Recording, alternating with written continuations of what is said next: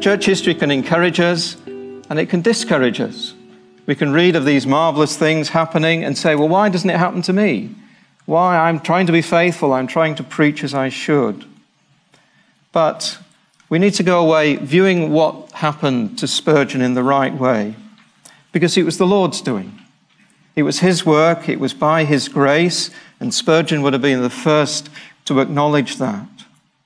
That we are not all called to be C H Spurgeon. We're called to be us. God has made us the way we are, with our own gifts, our own background, our own sense of calling.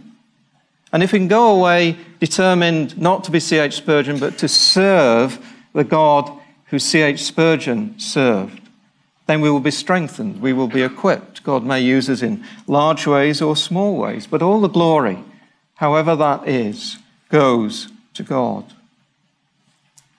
I want to make two background observations to begin with, and there should be some statistics come up which are also on your sheet. Just to give you a sense of the magnitude of the ministry of Spurgeon. Spurgeon's ministry saw extraordinary blessing. You'll see the figures on the sheet as well as on the screen. In 1854, the first year that he moved from Waterbeach to New Park Street Chapel, 121 new members were added to the church. In 1856, 242 members were added to the church. In 1857, Spurgeon recorded 1,000 people converted. He recognized it was a time of revival. He recognized this was extraordinary, what was happening. But between 1854 and his death in 1892, an astonishing 14,692 new members were added to New Park Street, and that became the Metropolitan Tabernacle. And when Spurgeon died in 1892, the membership of the church was 5,311, just a little bit lower than its highest number. So what happened in Spurgeon's ministry was extraordinary. Partly the early years were in revival, but then that work was sustained. But Spurgeon would have said, it's all of God's grace. It's God's doing that this happened. And the other thing to say, and just a few more statistics which are also on the sheet, is that Spurgeon's ministry took place in challenging times. So we should see a picture of London, a London street scene. In 1851, just before Spurgeon began his ministry in London, a census was taken of the religious adherents in the city, and they found that 35% of people in London regularly attended church. By today's standards, that's enormous. But even at the height of the Victorian era, 65% of people across Britain were not going to church. And it was a shock to observers that this wasn't a Christian nation in terms of attendance. Spurgeon's ministry was in Southwark, and in Southwark, where New Park Street was, 68% of the population lived in real poverty. There were huge issues with overcrowding. There were problems with sanitation, like the street scene here. There were many slums, much criminality, much prostitution. And one of the major incidents that Spurgeon encountered, first of all, when he reached London in 1854, was the outbreak of cholera. A cholera epidemic that claimed 10,700 Londoners' lives. Alongside that, problems with the physical state of the city. Spiritually, there were real problems. One writer of inner-city London in 1880s described it as a vast mass of moral corruption, of heartbreaking misery, and absolute godlessness. And a vicar in South London, not far from where the Metropolitan Tabernacle was in the 1890s, wrote this: "The church has lost its hold over the great bulk of the people, if indeed it ever had a hold. Thousands live lives of practical heathenism. The way to reach the poor of London with the gospel has not yet been discovered. Religion, in any real sense, does not enter into the lives of a great bulk of the people here." And so there are similarities to the situation in Britain we face today. So Spurgeon clearly did some things right. We honour God for his grace, but Spurgeon was clearly on the right lines. And the focus of this talk is Spurgeon as evangelist, fitting in with the theme of the conference.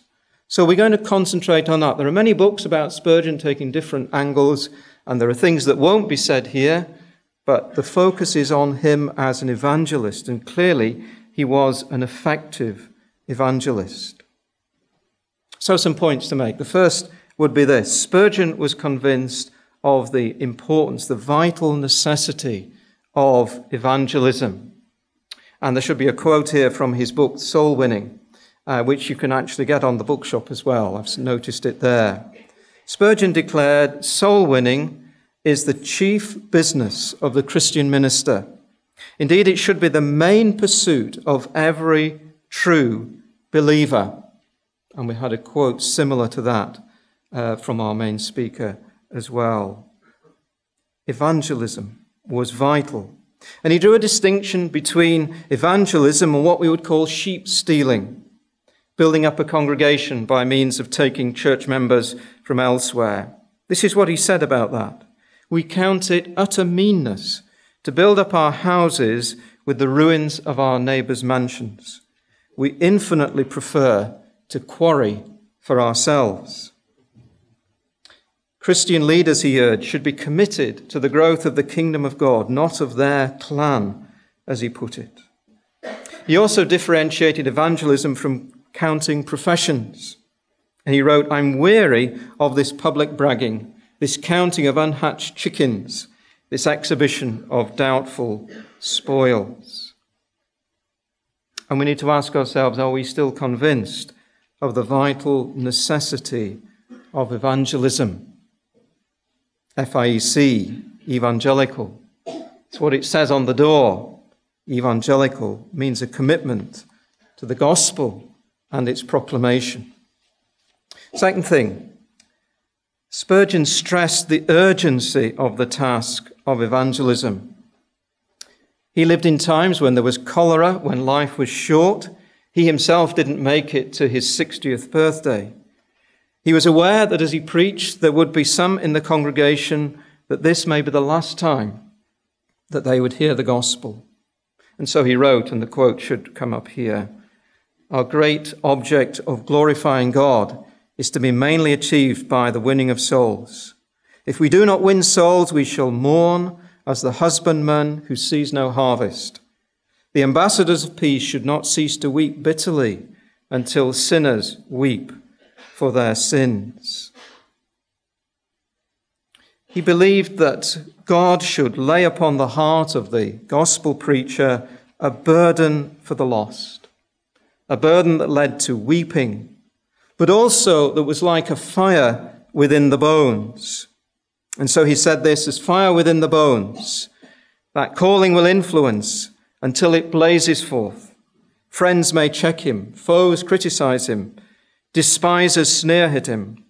The man is indomitable. He must preach if he has the call of heaven. And a warning he made to ministers and to his students. The souls of multitudes may perish through our neglect. This was an urgent task, but also a solemn responsibility. The third thing I would say is this, that his evangelistic burden was shaped by his own conversion. You know the story well. Brought up in a Christian home, his grandfather was a pastor, his father was a lay pastor, deeply read in the scriptures and the Puritans, but Spurgeon, into his teenage years, was without that personal knowledge of a work of grace in his own heart, and without assurance. Then one Sunday, as he was unable to go to his usual chapel because of a heavy snowfall, he turned into a nearby Methodist chapel, and there should be a picture of that. He heard a sermon he later described as one of the worst he'd ever heard. It may, in fact, have been the person leading the service scraping some thoughts together in the hope that the preacher would make it through the snowstorm. There was some debate about who exactly it was. But the text was Isaiah 45:22. Look unto me and be ye saved, all the ends of the earth. And the speaker, well, he could do not much more than simply repeat the text. Look, he said, look, look. And then he did something that's probably not recommended in most books on expository preaching. He fixed his eye on a member in the congregation, who was Spurgeon, and said, young man, you look very miserable. And you will always be miserable in life, in death, if you do not obey my text. But if you obey now, this moment, you will be saved. And he lifted his hands and he shouted, young man, look to Jesus Christ. Look, look, look. You have nothing to do but to look and live. And that's just what Spurgeon needed to hear. He needed to look to Jesus for salvation. And he said, I could have leapt. I could have danced. He wanted to shout, I'm forgiven. I'm a monument of grace, a sinner saved by blood. And there should be a picture of the pew that he sat in. But isn't there hope there for a small church, thinking that maybe a conversion will never come? And there's hope for the struggling preacher as well. Those poor, feeble, stumbling words, no much more than the scripture text itself, and yet God used that to bring this man of God to himself, who was used in so many ways. But that conversion experience gave a special dimension and urgency to his preaching. He was convinced when he preached that there might just be some struggling, miserable person like he had been sitting in the congregation. And it led to his conviction that in every sermon there should always be something of the message of the gospel, in case that was the case. He was convinced of the importance, of the urgency, and his own conversion showed him of the necessity of gospel preaching, however inadequate we are at that.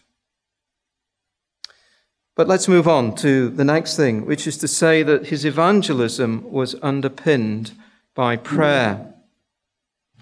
When he accepted the invitation to move from Waterbeach to New Park Street, which later became the Metropolitan Tabernacle, in his letter of acceptance, he added this request. One thing is due, he said, namely that in private as well as public, all must wrestle in prayer, that I may be sustained in the great work. And so that was the bargain. He preached, they prayed. And the two went together. The pastor and the congregation shouldered the great burden of reaching the lost in London. And he was convinced of the power of prayer. He said, one sigh of the soul has more power in it than half an hour's recitation of pretty, pious words. And the congregation were true to their commitment to him. And there should be a quote coming up now. And it's on the sheet. I can never forget how earnestly they prayed. Sometimes they seemed to plead as though they could really see the angel of the covenant present with them.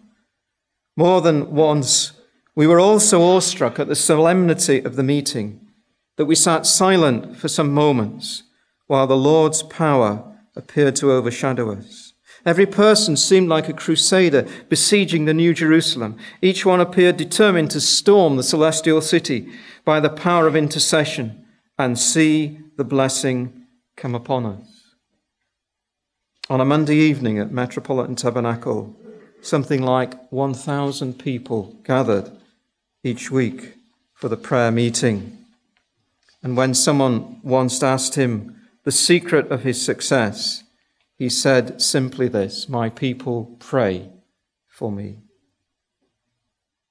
His evangelism was underpinned by prayer, but it was also motivated by a pastoral heart. The next picture should be of the New Park Street Chapel, down towards Southwark, this area where there was the cholera epidemic cost 10,000 lives in London. And Spurgeon devoted himself to visiting the sick and their families out of his pastoral heart. And as his preaching brought a large level of response, follow-up was needed, which quickly became beyond his own capacity.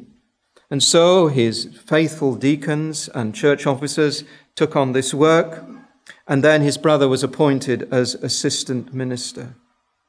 But let's not forget the pastoral heart that lay behind Spurgeon's evangelism.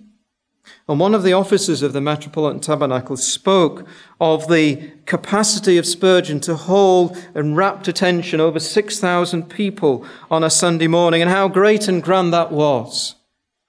But then he said Spurgeon was even greater and grander when you found him sitting beside the bedside of a dying child in the orphanage that Spurgeon had started and brought into being. He was a man with a big heart, a big pastoral heart. The next thing to say is that Spurgeon was prepared to use non-church buildings. And perhaps we can have the next picture, which is of Exeter Hall. New Park Street Chapel was very quickly filled to capacity, despite there only being a small congregation at the start. And so they decided that they would enlarge the building, and they hired this building here, the Exeter Hall, on the Strand. It had 4,000 seats, and very quickly it was filled with people coming to hear Spurgeon. It wasn't a church building. It was a hall that was held for religious purposes and meetings of societies. But even when they had completed the extension at New Park Street Chapel, it was too small. And so in the morning they met in New Park Street, and in the evening they went back to Exeter Hall. But Spurgeon realized that by using a non-church building, people were being attracted to listen to the message, to hear the gospel, who otherwise would not enter a church building. And so they laid plans to build a much larger church, which became the Metropolitan Tabernacle. And while they did that, they used this building here, which is the next picture. Note what it's called, Surrey Gardens Music Hall. Remember, this is the Victorian era. It's the sort of place Christians would not go, or should not go, to the music hall. And yet Spurgeon saw it just as a big building, no barriers that people would face going across it. And so they used the Surrey Gardens Music Hall for services. It held between 10 and 12,000 people and was regularly filled. Sometimes they held services out of doors. But Spurgeon recognized that going into a church-looking building was a barrier to many unbelievers. And so here was an opportunity created by circumstance, because the church buildings were too small, to reach many more than would have been possible. And then at the time of the Indian Mutiny, and I hope there's going to be a picture come up of this, there was a vast service held in the Crystal Palace. And the Crystal Palace had turnstiles like a football stadium. And when they held that service at the time of the Indian Mutiny, at which Spurgeon preached, 23,654 people, it's about what Crystal Palace probably get to a football game now, went in to that service. And Spurgeon preached the gospel. But the day before, he went in to try out the acoustics in this huge building. It had no amplification. And he called out as loud as he could a simple Bible text, "Behold the Lamb of God, who takes away the sin of the world." And in that vast building was a workman fixing the seats ready for the next day, who heard those words. Several days later, he came personally to meet Spurgeon, and he explained that he had been awakened by those words, and he'd been converted through that biblical text being proclaimed there. God used Spurgeon in extraordinary ways, we can see. But the breaking down of barriers for people outside the church by using non-church buildings was a notable part of his ministry. So too was his willingness to work with others who held the same essential truths. And if we can have the next picture, it's a picture of D.L. Moody. D.L. Moody, and I'm not sure whether he's still here, but we have the interim pastor of Moody Church in Chicago. Moody was just a shoe salesman, converted and remarkably used as an international evangelist. He made notable visits to Britain in the 1860s, the 1870s, the 1880s, and the 1890s. And in his campaigns in the 1870s and 1880s, each time spoke to more than 1 million people. But Moody had no theological training. His theology was very simple, very homespun. His focus was preaching the gospel. He did that very simply in sermons full of anecdote and humor, pathos and sentiment. And after he preached, Ira D. Sankey sang sacred solos. So Moody wasn't a theologian at all. In some ways, his theology was quite mixed up. But he had read Spurgeon's sermons. In fact, he was reading them from almost as soon as they were being published in the 1850s. Moody came to London in 1867 as an unknown evangelist and sneaked in to hear Spurgeon preach. And Moody was struck by this man. He said he seemed to have access to God that could bring power from heaven. That was the secret of his success. In 1874, when Moody came back to Britain, much more well known and having great success in London, Spurgeon sent an invitation to him to preach at the Metropolitan Tabernacle. Moody replied, "I will do anything. I will even black your boots." But he would not preach in the Metropolitan Tabernacle. He said, "If they will not turn to God under your preaching, then neither will they be persuaded, even if one should rise from the dead." Well, eventually, Moody was persuaded to preach for Spurgeon. And in the 1880s, Spurgeon also preached for Moody at the start of the London ministry. When Moody preached at the Tabernacle, he said, "For years I've thought more of you than any man preaching the gospel on the earth. And I tell you the truth, I shrink from standing in your place." Some criticized Spurgeon for supporting Moody. But Spurgeon leapt to his defense. "We are happy to have our friends here," he said, "because somehow they have a grip on the masses," the quotes on the sheet. "And they preach the gospel. We do not have it distinct from many voices, but I know what Mr. Moody means when he speaks and what Mr. Sankey means when he sings. I've never seen men carry meaning more fully on their lips." The gospel was the basis of their unity and their partnership. If we turn over the page, the next thing I think we want to say is that Spurgeon mobilized and empowered his church members. An enormous work was done. But it wasn't all owing to Spurgeon.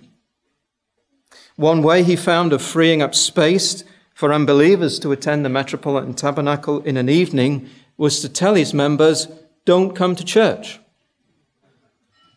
Instead, he instructed them to be busy in running mission halls, Sunday schools, ragged schools, outreach to children in some of the most needy parts of London.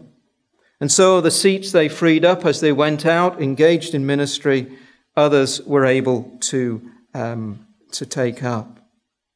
In 1867, the Metropolitan Tabernacle membership included 250 working as evangelists, tract distributors, missionaries, Bible women, or with other outreach agencies. There was a tract society, a ladies' benevolent society, a maternal association. People took on ministry in lay preaching, visiting hospitals, visiting the homeless in lodging houses. Miss Lavinia Bartlett was one of the remarkable ladies who worked with Spurgeon. She ran a Bible class attended by 700 women. Many of them came into church membership through his ministry. One part of his equipment of others was with the Cole Porters. I hope we have a picture of one of them. They were men employed to travel the country with a backpack on, full of Bibles and books. They went door to door and in marketplaces, selling Bibles, selling Christian books, distributing tracts. Over 100 were employed in the Cole Porters Association. And Susanna, Mrs. Spurgeon, took a key role in that, organising, sending out packets of books to needy pastors. And there should be a picture of Susanna Spurgeon coming up next as well. There she is. Some years ago, I was told by a pastor who'd bought a book in a second-hand bookshop that he'd opened it and to his delight found that this had a letter in it from Mrs. Spurgeon to the pastor who was the donor of this book to help him in his ministry. So she wrote many letters of encouragement to pastors. But Spurgeon realized an important missiological principle, that the people of the local area are key to winning that area to the gospel. Spurgeon preached, but he also trained, he equipped, he mobilized his church members. And a great deal of that success was owing to that work of training and equipping and mobilizing that went on. The next thing I would say is that Spurgeon connected evangelism and social concern. He was a man with a big heart pastorally and a man of great compassion. And he lived in a city where there were many needs. There was no social security system, no national health, no state assistance, no pensions.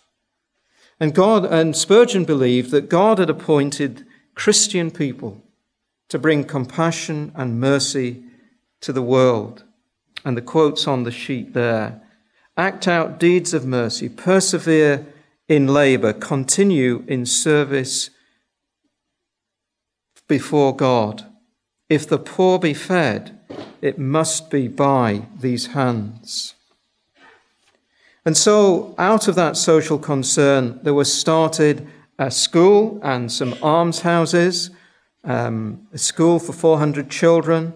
There were 27 Sunday schools with over 600 teachers and 8,000 pupils. Almshouses for 17 elderly women. And then, with the help of a wealthy widow, Mrs. Hilliard, Spurgeon was able to have the funds to build an orphanage, which should be the next picture. Rather than being a big institutional building, it was a series of small cottages linked together, each with accommodation for 14 boys and a matron to care for them. There was a gymnasium, a swimming pool, an infirmary, and 10 years later a girls' orphanage was added. Spurgeon delighted to visit there with his pockets filled with sweets and pennies for the boys and girls. Some people call the orphanage the best sermon Spurgeon preached. But to him, social concern sat comfortably with the gospel.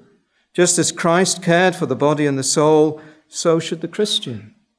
And that opened many hearts and ears to the gospel. But another thing to say is this: alongside building this huge congregation, Spurgeon was committed to church planting. He didn't jealously guard the numbers. And alongside that work, he was involved in encouraging new causes, sending out groups of church members to start new congregations. He often preached at the opening of these churches or raised money for them. From the pastor's college, there should be a picture of that, he sent out students to, as he put it, blaze away where there were no churches and start a cause. And one researcher found that in one way or another, either through sending preachers out, sending out church members, raising money for churches, encouraging churches to be started, he was involved in some way with the founding of 187 churches. It transformed the Baptist churches of the time. By 1892, 14% of the membership of all Baptist churches was in those churches Spurgeon had been in some way involved in encouraging or helping to start. He didn't hold tightly to that large congregation, but freely shared the blessings. But something to say now about the way he engaged in evangelistic preaching. Spurgeon believed that evangelistic preaching should engage the heart as well as the mind. He joked about preachers who had one long doctrinal leg and one short emotional leg. The result, he said, was a limping ministry. But he went on, it's a horrible thing for a man to be so doctrinal that he can speak coolly of the doom of the wicked. I hate to hear the terrors of the Lord proclaimed by men of hard visages, harsh tones, and unfeeling spirit. All the milk of human kindness is dried out of them. We are to seek our neighbour's conversion because we love him, and we're to speak to him in loving terms, God's loving gospel, because our heart desires his eternal good. And so that feeling was to be there on the part of the preacher, that love. But feeling was also to be evoked in the hearer as well. Spurgeon said this, to win a soul, it's necessary not just to instruct our hearer and make him know the truth, but to impress him so that he may feel it. Religion without emotion is religion without life. A sinner has a heart as well as a head. A sinner has emotions as well as thoughts, and we must appeal to both. A sinner will never be converted unless his emotions are stirred, the quotes on the sheet. Unless he feels sorrow for sin, and unless he has some measure of joy in the reception of the word, you cannot have much hope of him. This is quite different to the carefully polished and manufactured discourses of some preachers of his day. I wonder whether we preach the gospel with our hearts as well as our heads. Do your hearers know how you feel about the gospel and the Lord Jesus Christ? Can they see to you it really matters? And can they feel that sense from you? Evangelistic preaching should engage the heart as well as the mind. But another thing to say, gospel preaching was to be compelling and attractive. Compelling and attractive. He rejected a didactic ministry, just firing out propositions or biblical texts. He remembered when he started as a Sunday school teacher, and one of the young lads called out to him, "Teacher, picture's a yarn." And that clearly influenced his approach to preaching. So he shied away from a series of propositional statements and argued for a narrative form, following the example of Jesus, who used parables and illustrations and stories from everyday life. And so Jesus would say, the kingdom of heaven is like, and there would be a story or an illustration or a parable. And Spurgeon's sermons are full of story and illustration. And this was all delivered with a natural and an easy style. But behind that was a huge amount of preparation. You should have a picture of Spurgeon studying, which he did a great deal. He spent many hours each week reading. He was also blessed with something like a photographic memory, which helped. But he spent hours preparing, and then in the day immediately before preaching, he would focus on the text and spend time on that. So he didn't believe in the immediate inspiration of the spirit of preaching, but he didn't also believe in artifice and affectation. The idea was to have the mind and the heart well prepared, with a clear sense of what you were going to say, but trusting to God to lead the words that he would use. He said, I love to preach in such a mood, not as though I was about to preach at all, but the Holy Spirit would speak through me. The structure and style of the sermons was simple and clear and memorable. There was alliteration. There was an easy structure. Texts were appropriate to the occasion. He preached in the open air at Epsom Downs at the time of a race meeting. And his text was this: so run that you may obtain. Sense of humour was never far away in his preaching. Someone described it as the gleam of sunshine on the ripples of a river. He was not afraid of the common touch. There was no unusual voice or tone or manner in the pulpit. There was no pulpiteering or pulpitism. As one observer put it, there was a complete absence of everything from his tone or manner that might remind you of church or chapel. Another said he did not declaim like an actor, but conversed with you like in the street. He seemed to shake hands with all around and put everyone at their ease. Spurgeon was attempting a wholesale shift in the style of preaching back to that of John Bunyan. Indeed, back to the style of Christ himself, who preached on the hills of Galilee, and the masses gladly heard him. What bishop or preacher in some gilded chapel would use an illustration involving a pawnbroker? But Spurgeon did, and he knew for many people the only way to get by through the week was to go to the pawn shop and pawn your possessions. Look here, he said, your soul is in pawn to the devil. Christ has paid the redemption money. You take faith as your ticket and get your soul back from the pawnbroker. But some of the strongest resistance to his preaching and his style came from other church leaders. Some were more interested in their reputation for erudition and learning than the eternal destiny of their hearers, it seemed. One writer described him in his sermons as redolent of bad taste, vulgar, theatrical. The Saturday Review called him a coarse, stupid, irrational bigot. But E. Paxton Hood, who was another one who went to hear, said this: he preaches not to metaphysicians or logicians, not to poets or savants, but not to masters of erudition or masters of rhetoric. He simply preaches to men. And he was called the people's preacher or the poor man's cardinal, because men and women, ordinary men and women, could understand him. It said that scholarly preachers attracted the respectable, but the crowd went to hear Spurgeon. And they listened to him often for an hour, and gladly did so, and many responded.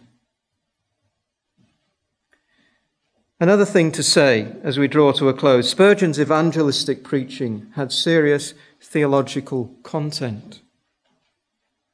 William Robertson Nicoll, a 19th century writer and preacher, was of the opinion that after reading Spurgeon's sermons, that an important part of his success as an evangelist was his theology. And Spurgeon was unashamedly a Calvinist. If you read the opening sermons preached at the start of the Metropolitan Tabernacle, then you will see again and again messages about the doctrines of grace. Spurgeon preached the electing love of God, Christ's particular redemption of his people, and the perseverance of God's saints to glory. He combined Calvinism with an urgency, an experiential emphasis, a devotional warmth. He did it in the company of men like George Whitefield and Jonathan Edwards. He maintained the twin emphasis of trust in the absolute sovereignty of God for salvation, but the serious responsibility of preachers to preach the gospel and hearers to believe the gospel when they heard it. He was convinced that evangelism and doctrine were connected. Do not believe, said Spurgeon of evangelistic services, that you're to leave doctrine out of the gospel, for you ought to proclaim the doctrines of grace rather more than less. Teach gospel doctrines clearly affectionately, simply, and plainly. And he went on the quotes on the sheet. We may shout, believe, believe, believe. But what are they to believe? Each exhortation requires a corresponding instruction, or it will mean nothing. Escape, but from what? It requires for its answer the doctrine of the punishment of sin. Fly, but whither? Then you must preach Christ and his wounds, yea, and the clear doctrine of atonement by sacrifice. Repent. Of what? Here you must answer such questions as what is sin? What is the evil of sin? What are the consequences of sin? Evangelistic preaching should have serious theological content. He was utterly convinced the Bible was the Word of God. Without this, he said, we are at sea without a compass. And there should be a picture of Spurgeon coming up. An older Spurgeon now, aged by a controversy in the 1880s, the so-called downgrade controversy, when he took a stand against the decline in orthodoxy, the decline in evangelical orthodoxy amongst Baptists and other denominations. He challenged that creeping of theological liberalism that was coming in, and he stood against it. He made the strong statement, fellowship with known and vital error is participation in sin. It won him few friends, but he was right. By the early 20th century, theological liberalism was widespread, and many evangelicals were former evangelicals. He was clear. If the evangel is unclear or diluted or wrong, there would be little fruit from evangelism.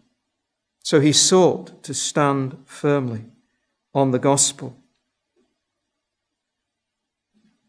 Spurgeon also, in his preaching, sought to set Christ before his hearers.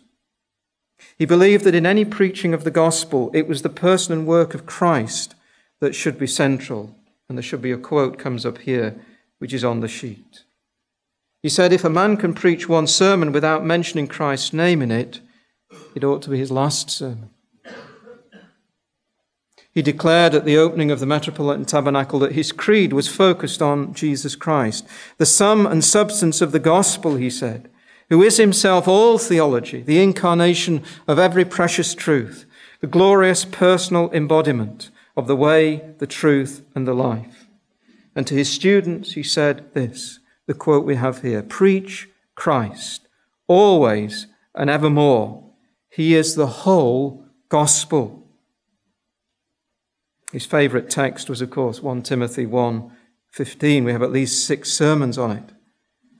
This is a faithful saying and worthy of all acceptation, that Christ Jesus came into the world to save sinners, of which I am the chief.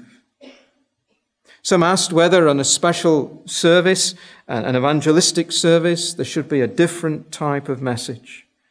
And his answer was this: the best attraction is the gospel in all its purity. The weapon with which the Lord conquers men is the truth, as it is in Jesus. The gospel will be found equal to every emergency, an arrow which can pierce the hardest heart, a balm which will heal the deadliest wound. Preach it, and preach nothing else. Spurgeon sought, through preaching Christ and his cross, to bring simple faith in Jesus. And the last thing to note about Spurgeon and his ministry was that it was his ambition to bring glory to God. And that's the emphasis I want you to take away from this. A great man used in wonderful ways, but our great God is behind all this, and his grace. His greatest topic, his greatest theme was the glory of God in the face of Jesus Christ. And one of his most famous sermons was called The Eternal Name, preached in 1855. His wife described him preaching it. He seemed to be pouring out his very soul and life in homage and adoration before his gracious King. I really thought he would have died there in the face of all the people. At the end of the sermon, he made a mighty effort to recover his voice, but could only in broken tones utter the final peroration. Let my name perish, but let Christ's name last forever. Jesus, Jesus, Jesus, crown him Lord of all. You will not hear me say anything else. Jesus, Jesus, Jesus, crown him Lord of all. Let's pray, shall we, as we close. Loving God, our Father in heaven, we give you thanks for the life and ministry of C H Spurgeon. We thank you for his faithfulness, his willingness to spend and be spent for the sake of the gospel. Thank you for the way you used him. And as we reflect on his life, help us to capture some of his spirit, some of his thinking, to learn lessons from him that will be relevant and helpful for today. But above all, Lord God, through Spurgeon, take us to yourself, to your greatness, to your majesty, to the wonders of your grace and the glories of your gospel. And help us to go away with a renewed conviction of the urgency of the task set before us, of the importance of this message, and the determination to cry to you, Lord, make us faithful, and in your mercy grant us fruit. For we ask this in Jesus' name. Amen.